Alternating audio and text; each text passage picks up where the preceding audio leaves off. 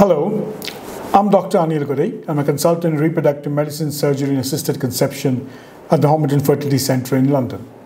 So today we'll concentrate a bit more on frozen embryo replacement cycles.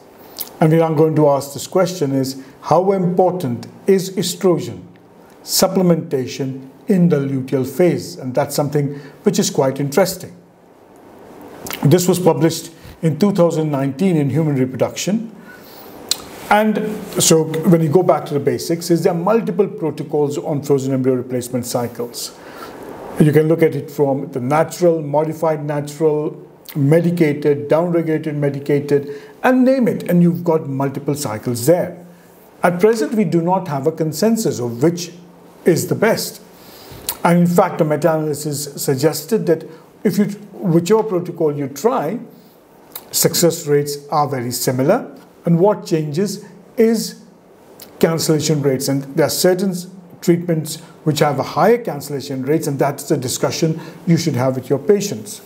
So HRT cycles are generally used because of convenience, and because if you're going out somewhere, or if you want to have a predictable date of embryo transfer, and these protocols are much better.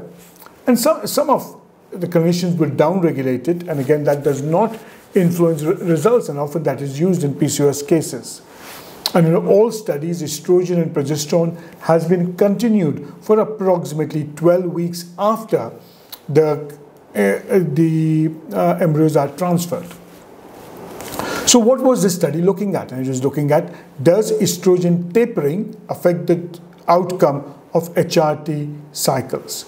So from January 2011 to 2018, a retrospective study, HRT cycles with or without downregulation, women less than 40 years of age and endometrium greater than or equal to 7 millimeter and a BMI less than 30.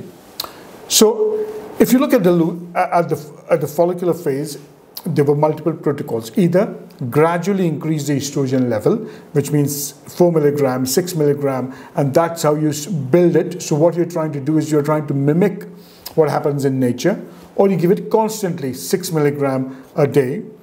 Minimum, they had given 12 days of estrogen, and if you see one of my old talks, we discussed what is the minimum duration of estrogen therapy needed to have a successful result. And the embryo transfer was done on day 5 after progesterone. If you did in a GnRH analog trigger, analog suppression, then you gave the suppression like Zoladex or Gonapeptyl or Prostap, and then 2 weeks later you started the stimulation of the endometrium with estrogen. So what protocol was given in the luteal phase? So in addition to progesterone, the study group got a reducing dose of estrogen, and the estrogen was tapered. 4 milligram for 5 days, 3 milligram for 5 days, 2 milligram for 5 days, and 1 milligram for 5 days.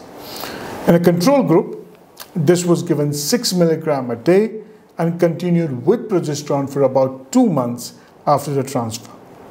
So that's the chart of how the protocol took place, and that is how it is published in the paper. So when you look at the results were exactly the same, and there was no difference whether you gave a lower dose of estrogen in the luteal phase or you kept the same dose of estrogen in the luteal phase.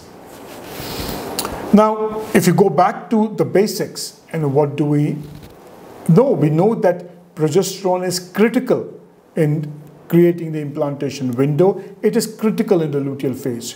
With estrogen, though we know that its role in the follicular phase is indispensable, in the luteal phase its role is limited. And how do we know that? We know that because there have been histological examinations done which show that at the luteal phase, if there is estrogen depletion, it does not affect the development of the endometrium. And in fact, similar estrogen and progesterone receptors are seen in endometrial histology even in women whose ovaries were removed. We also know that if you stop estrogen, pregnancies do occur, and also estrogen may give you a higher risk of thrombosis. This may be that as time goes by, we may be able to decide is what is the lowest dose of estrogen required to elicit a good response to the endometrium. This study does have strength and this study does have weaknesses. One, as a strength, it has more than 6,000 patients. It's a retrospective study. The endometrial thickness was slightly less in women who were in the study, which means where the estrogen was tapered. And my question here is that in the luteal phase, your endometrium does start getting more compacted. And remember, there was a paper which looked at when our pregnancy rates better, they're better when the endometrium in luteal phase starts compacting.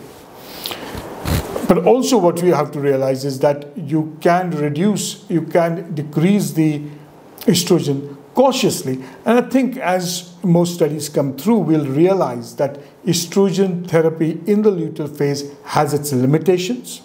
Equally, it has its limitations in a normal IVF cycle, and I don't see a role in giving estrogen in a normal IVF cycle. So again, that's a short talk, and it's a talk that probably will give us more ideas about how estrogen works on the endometrium, especially after ovulation and after recollection and during the frozen cycle. If you do enjoy this talks, please share the page and like the page, and thank you very much.